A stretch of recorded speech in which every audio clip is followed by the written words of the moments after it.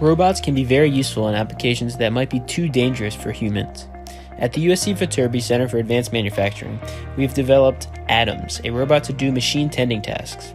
We are modifying this robot to perform disinfection tasks in public spaces, such as offices, labs, schools, hotels, and dorms.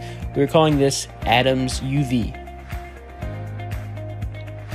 Atoms UV is a semi-autonomous mobile manipulator that uses a UV light wand mounted on a robot arm to reach spaces that cannot be treated by UV sources mounted on the mobile base. It can use a gripper to open drawers, closets, and pick up objects to perform a detailed sanitation on hard-to-reach surfaces.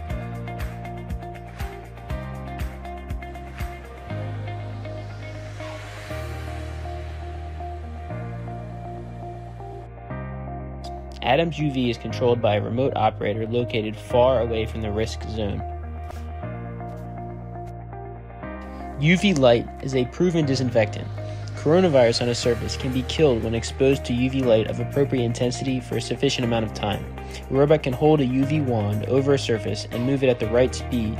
The robot can do this task consistently without making any mistake. This task will be physically taxing and risky for humans. People are already using mobile robots with a UV column to perform disinfection. Every surface in the line of sight can be treated using this method. However, most human-inhabited spaces include occluded surfaces. UV light from the column won't reach such surfaces. For example, consider a keyboard on the desk or a coffee mug inside a drawer. We need to manipulate these objects before we can sanitize them using UV light. We've used ROS as a backbone to connect our mobile robot, robotic arm, and all the vision systems. There is a depth camera mounted on the wrist of the robotic arm. There are multiple cameras mounted on the sides of the mobile base. All of these cameras provide situational awareness for the user. The user manually drives the robot around using these cameras. As the robot approaches the area to disinfect, the user maps the local environment using the stereo camera. Then the user makes high-level decisions as to which area to disinfect and what object to move. The robot automatically plans and executes these actions. The user can also intervene and take control of the robotic arm when necessary.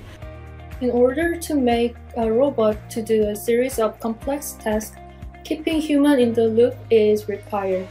For example, something might fail during the task, or the robot might need some guidance in a cluttered area. That is why we have developed an intuitive user interface that lets people know what's going on around the robot.